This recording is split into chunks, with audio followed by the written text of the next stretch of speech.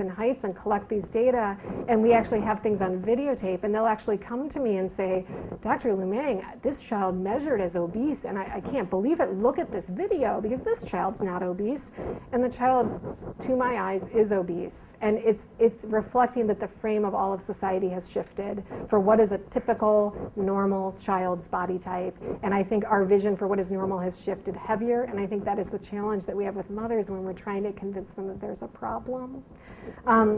The second issue about behavior modification, so agree 100% that one of the most important things to do with obesity prevention is address the entire family.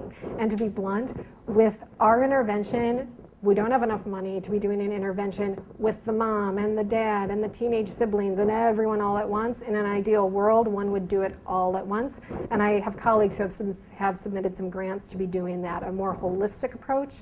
The angle we took with this is that mothers, in my experience, are very easily engaged in the idea of, can you teach me how to deal with my child's behavior? I'd love to come to an evening class to do that. They're so engaged in that. And so if we could use that as our hook to get them in, and then in the course of teaching them more about children's emotional and behavioral regulation and parenting and some tricks for their back pocket, that we can also do some obesity prevention messages along with that and see if that combination helps. Yep. To just pick up on what Lori said, I think you more or less answered it, but what I'm hearing here is that obese children tend to have obese parents. Oh, absolutely. So to repeat, he said obese children tend to have obese parents. So I wish I had the statistic in front of me, but there are some classic studies that show that if both of your parents are obese when you are 3 years old, you are 9 times more likely to be obese than if neither parent is obese. But as I think we all appreciate, that is a complex interaction of behavior and biology. So some of it is genetics, some of it is the environment, and some of it is that combination of how genetics drives your behavior, of how you interact with your environment. Just as a quick side note, there are some studies that show that biologically, some people are just more likely to turn their head when there's a food queue, meaning that if you're driving down the highway and there's a sign for Grand Traverse Pie Company, don't you know people in your life who you drive right by it and they didn't even notice, didn't notice. I myself, if I'm driving down the highway and there's a sign for Grand Traverse Pie Company, I notice, and I say to myself, I don't need pie, and I keep driving. But some people's brains, these most recent research studies show us, really are wired to just look more at the food cues. And is it possible that in those families where both parents are obese, that child got a double whammy for their brain is really wired to look at the food cues? Yep?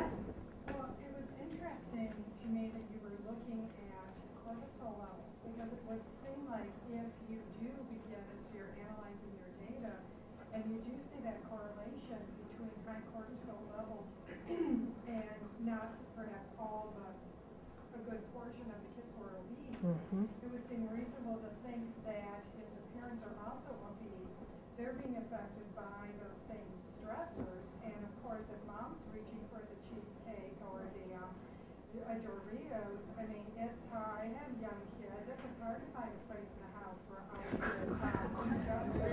And they had it was like bats, they could hear the crunch of a Dorito. Right there. Yep. And so, if I'm digging into the quart of ice cream, they're going to be climbing my legs, And so it seems like, if you're going to be trying to teach the kids how to deal with stress, then there would be some need to. So I'll respond real quick, and I'm going to summarize your really awesome comment for the tape. And that she was saying that if children are growing up in homes with stress and there are changes in their cortisol, that one would presume that the mothers or fathers may be having the same changes in their cortisol, the same eating behaviors related to stress, and the mothers may also be eating the Doritos and the ice cream, which the child is witnessing, and that environment may also be increasing the child's risk. And I'll just respond by saying we are measuring mother's obesity status, and we're measuring maternal eating behaviors in a really sensitive way. It's called the Dutch Eating Behavior Questionnaire, about whether or not they eat in response to stress. And the other thing we know from the psychology literature is that you can actually do interventions where if you teach children how to cope with stress, their cortisol levels will actually change back to normal. And so I think that's what we're hanging our hat on, that if we think, wow, if we can identify this and then we can teach children how to cope with stress and perhaps teach the mothers how to cope with stress better? Could you get the whole family unit basically more sort of high functioning and calm and not turning to the Doritos and the ice cream when they've had a stressful day, but finding other ways to address those stressors? Yeah? So I think the research in your presentation is fantastic. I a lot of great information that you provided. I'm curious though, with respect to the cohort, the age cohort, primarily focused on your research, how do you view and or collaborate with colleagues who are working with a subset of the school age population that is a little bit older and already has perhaps past that age, 3 to 7 time frame where some of these behaviors might be more easily addressed. And now we're looking at students who are in, the later elementary, middle school years. What's the current collaboration opportunity with those colleagues who are now focused perhaps on physical exercise, or maybe a more sort of cognitive opportunity with young students to think about their own behavior? So again, I'll summarize briefly your great comment. So the question was essentially, how might this apply to older school-age children beyond this preschool age range, which is a really excellent question. And so my training is in child development, and so I am really attuned to this issue that a 21-month-old is very different from a 36-month-old, is very different from an 8-year-old, who is very different from a 12-year-old. And so as they get older, there are different factors at work. So it's hard for me to sort of summarize the big picture just in a minute, but I would say that, number one, the principles we're talking about regarding stress eating and learning to better regulate emotion and behavior, I think those apply at all ages. I think they apply to adults. I think that we feel that if we can get in there really early with young kids, that we can teach these skills to their parents who can then train their children in this sort of thing. The question would be, if you went into school-age children or adolescents and addressed more directly with them their own coping with stress and that sort of thing, might you have some really beneficial effects? Because in that situation, you could actually work directly with the kids and wouldn't be so reliant on working with the children or with the parents themselves. I'm actually sitting over here getting really excited and thinking, oh, we could do that. The reason why we started with young children was primarily because that's where the firmest basis in the research literature was, and where a lot of our colleagues had a lot of expertise was in really young children's. And to be honest, and I may get a reaction from the room, I think in terms of finding community collaborators, I've found that I've developed very good relationships with Head Starts, and I have found it really challenging to work with school districts for a lot of reasons I totally understand. And so I think that's been one of our issues. Yep. Back in the early slide, you showed the states that had the data. There were 3 states I think that just were completely white. Why? The white states were the ones who they were not even collecting any data. Yeah. By their choice. They just weren't even collecting data. And I think it reflects that this just wasn't even on the radar screen. No one was worried about it, so the states weren't collecting the data. But now every state is collecting the data. Yeah. Yeah? Go back over the part about cortisol and its role in the human body, what it is. Yeah. So the question was to review the role of cortisol in the human body. And I'm a physician, so I could pontificate about this for a long time, and I'll try to be brief. So cortisol is essential to human life. It's essential to your body functioning. If you don't have any cortisol, you die. And so in the hospital, sometimes when people are critically ill, actually, one of the interventions is to give them an injection of cortisol, because cortisol actually produces a cascade throughout your entire body that it affects your immune function, it affects your cardiovascular system, so your blood pressure, your blood vessels, all of that, affects fat metabolism. It has effects all over the body and affects the way your brain operates. And so knowing that cortisol is essential to your functioning in your life, we are interested in how cortisol is secreted in your body. And so a normal, healthy person has a peak of cortisol in the morning, and then it drifts down over the course of the day. And when you don't have that healthy pattern, it raises questions about, why do you not have that healthy pattern? What happened that made that pattern go away? Or were you possibly never born with the healthy pattern? We haven't gone young enough to figure that out. The other thing is, when you experience an acute stressor, like giving a speech, your cortisol has a big burst, and that is healthy and normal and exactly what your body should be doing. It actually, I won't be able to articulate it up here, but when your body releases cortisol, it is basically changing blood flow to your gut versus to your heart versus to your brain. And so it changes the way your body is distributing its resources. So it's sort of like the fight or flight response. So you all have heard that if a lion is about to attack you, your body has this big physiological reaction where you stop digesting food, you stop thinking logically, and you just run really fast. And so your body is designed to be able to respond in the face of danger. And that's driven by hormones, and cortisol is one of them. And so obviously giving a speech is not dangerous, but your body has this fight or flight response with this cortisol release. And think about people who have been in wars, and they have that reaction over and over and over.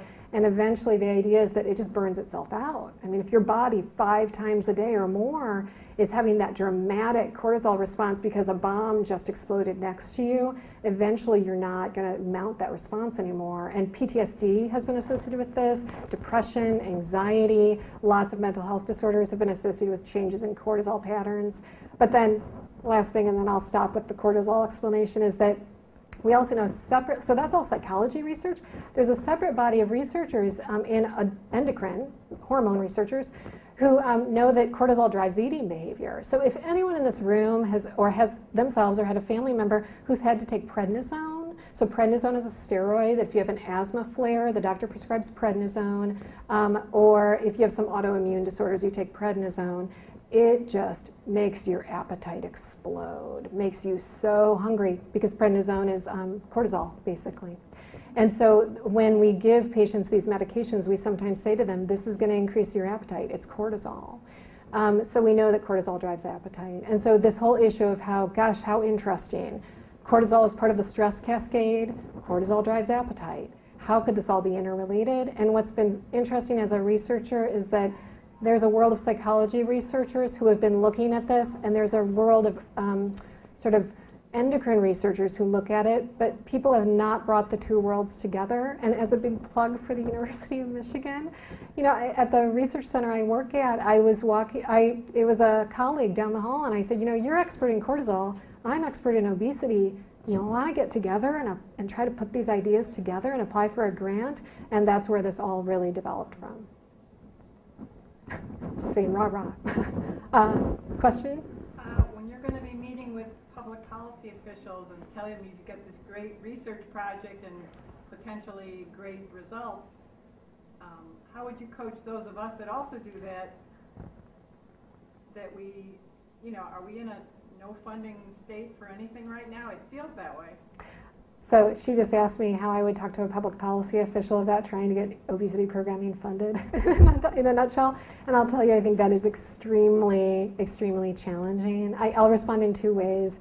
The practical way, from my experience now, is that the lovely part of this grant from the USDA is that they required that in the 5th year of the grant that you spend the money on disseminating it. So it's a big gift in my mind that after 4 years we will see which parts of our intervention worked, and then the plan is to disseminate it to Head Start programs around the state if they're interested, and to disseminate it throughout the state using the state extension program. And so there's funding in our grant to be able to do that. It's 4 years from now. We haven't laid out that precise plan yet, but we could talk. And then in terms of the bigger picture of funding streams for obesity programming, I mean, that is something I can't answer in 1 minute. In that, let's just say I share your concern. It is a big, big challenge and concern, and the funding issues are so complicated. Yeah? Oh, yeah? Earlier you had something about Black males and Hispanics. So you're looking at low income. Are you also looking at the race dynamic among these? Yeah, so the question was, we're looking at low income, so all the children in our studies, they are all low income. Her question was, are we also looking at the race dynamic? And so the Head Starts that we work with tend to be about 60% white, which is not so bad in terms of diversity, and about the remainder, there's a big sort of multiracial group, And then it's about 25% African American and about, it varies by site, but 5 to 15% Hispanic. The USDA grant that I'm talking about that we're rolling out right now, we're in Grand Rapids. And so the Head Start population there, as I've been told, has a big Hispanic group, which we're really happy about because I think that group, we really need to be working with that group. Yeah? You said earlier that working with local school districts was a bit problematic. Could you expand on that? So his question was, working with local school districts has been a bit problematic. And so I'm going to mention to you before I answer that, so without going into a lot of detail, as a researcher, I absolutely know there is a long history of research in this country where people participating in research have experienced abuses, the Tuskegee study, and so people, I think particularly low-income groups and particularly minority groups are really suspicious of researchers. And I could go on and on about this, but I think our group tries really, really hard to make sure that we're on the same plane as the Head Start programs we work with, in that my frame is that the people who direct those Head Start programs, they are our colleagues. Those teachers are professionals. We are not walking in and telling them, here's what you should do. We're working collaboratively with them, and I think it's really important that we send the message that we're not the ivory tower walking in and saying, let me tell you how it's done. And so we try to work really collaboratively, and so I have to say, I don't think it's me. I think the issue is that, number one, the school districts, especially now, are really beleaguered and have a lot going on. And number two, in order for a research project to go on in a school district, there are layers and layers of bureaucracy, in my experience, probably very appropriate, that lots of people on that, in that organization need to approve that. And so what I have found is that when I try to talk to a school district, it actually will take me like a year to get the project approved. Whereas in a Head Start program, they'll take it to their parent advisory board next month and then come back to me and say, it's approved, great, you can get started. So I think that's one of the challenges. Yeah, thank you. Question. I believe there's a correlation between infants and toddlers in stress and brain development. So is there possibly a very positive outcome that will result from stress management techniques? Oh, you mean, let me repeat your question. So she was saying that she's aware that there's a relationship between stress and brain development in really young children and infants. Totally agree. And your question was, is it possible there are other positive outcomes besides obesity prevention that could result from our approaches? That's your question, right? Absolutely, 100% agree that our thought, and we're testing all of that. Because honestly, if this doesn't work for obesity prevention, but it works to improve children's emotional and behavioral regulation, and the parents develop better parenting strategies, it is still a good program. And maybe we would see, okay, well, it didn't change their obesity, but they did eat more vegetables. They did eat less impulsively. They did have less stress eating. And so if we can find that it affects just one part of all of that, we'd be happy that we're making some headway, though ultimately we're focusing on obesity. But yes, agree completely that hopefully these interventions would do more than just address obesity. And again, going back to that cortisol and stress relationship, as you find the test subjects where it does look like there's the high cortisol, they're eating out of stress, will you be documenting the types of stressors, such as domestic violence, sexual assault, drug use, illegal drug use, gang involvement, things like that, to try to see what role those play to give cues as to other types of interventions? Excellent question. So her question was, if we find ultimately that indeed stress is related to cortisol, is related to eating behavior and obesity, will you be able to disentangle what types of stressors in their lives are related to those cortisol changes in eating behavior and obesity? And yes, so we are asking a whole slew of questionnaires related to exposure to violence in the neighborhood. There's a long questionnaire with about 100 items that lists off life events And it's every 100 items. You can imagine, I've moved. My house was foreclosed on. A family member went to jail. A family member went to prison. A family member had legal involvement. Like, my pet died.